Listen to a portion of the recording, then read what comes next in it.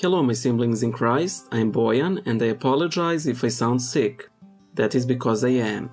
Thank you for your efficient prayers for me. Today we will answer one of the most pressing questions of all. Why on earth does the Orthodox Church have two calendars?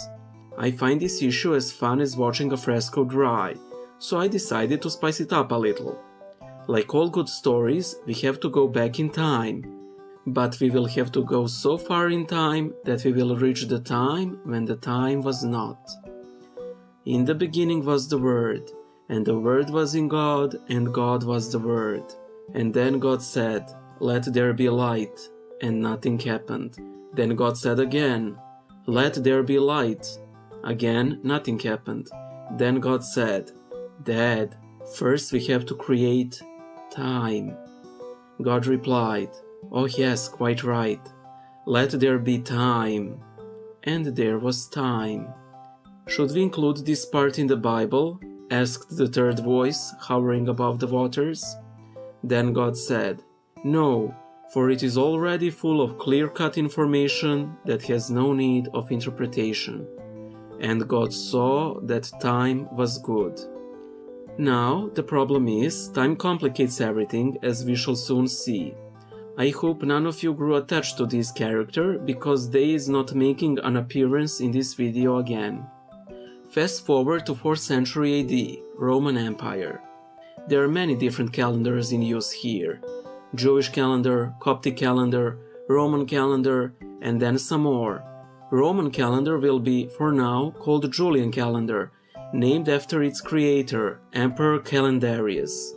At that time, people didn't have the internet. Therefore, they had considerable time to spare.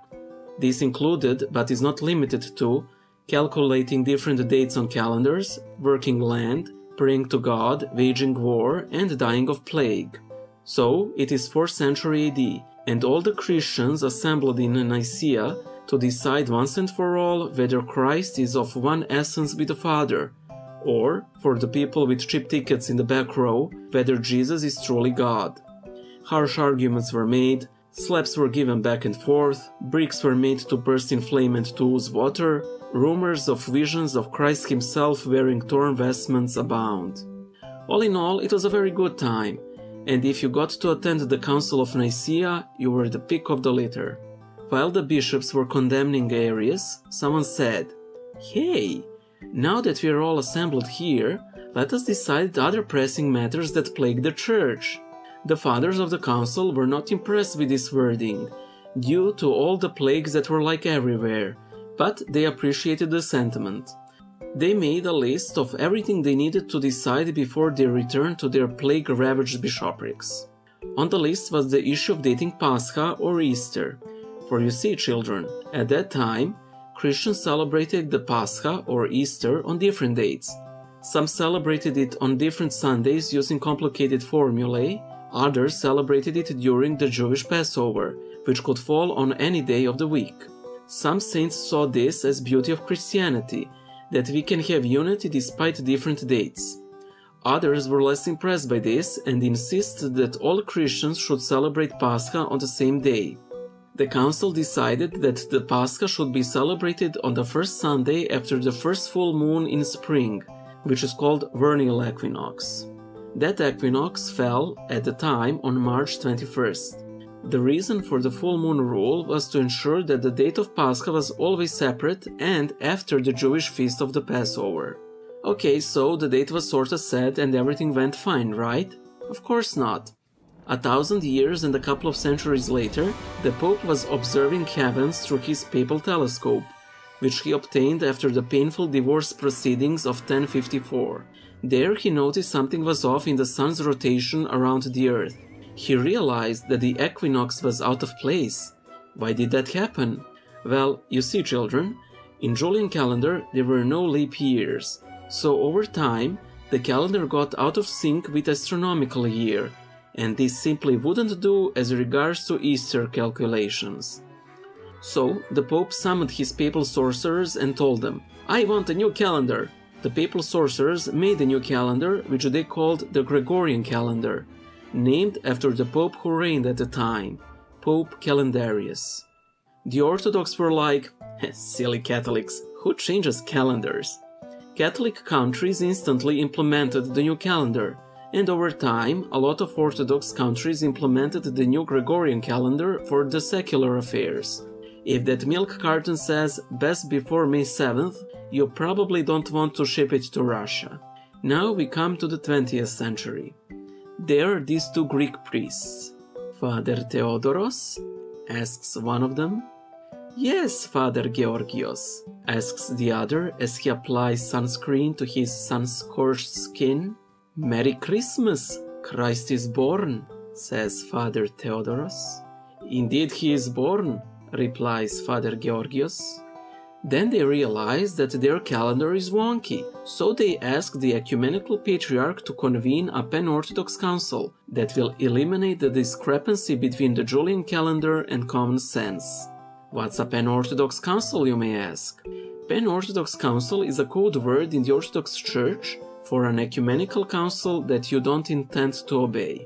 So anyway, in order to unbamboozle their calendar, the council fathers needed the help from someone who was more powerful than they are, someone who was more powerful than God himself. They invoked the help of Milutin Milanković. He was a scientist, but more importantly, he was a Serb. So Milanković fixed the calendar, and it was even better than the papal calendar. Today it is called either Revised Julian Calendar or Milankovic's calendar, clearly named after its maker, Milutin Calendarius.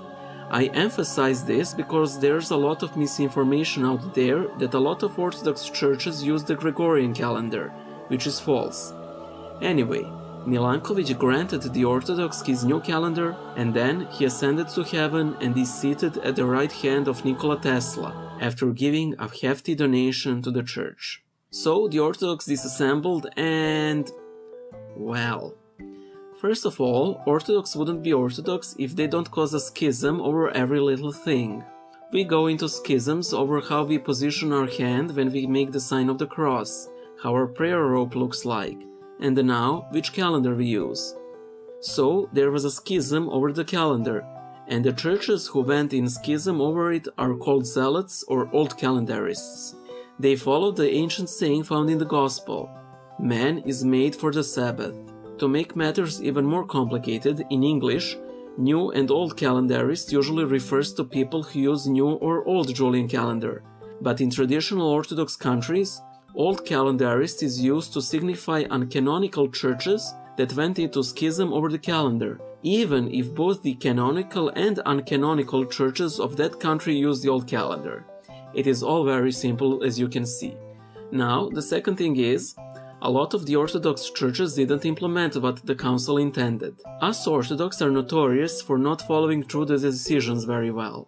So, half of the churches implemented Milankovic's calendar and the other half didn't. Why the other half didn't, you may ask? Because the Russians didn't. And you can't expect Slavic churches to do anything without Russia, can you now? Why the Russians didn't implement it boils to one of these two possible scenarios.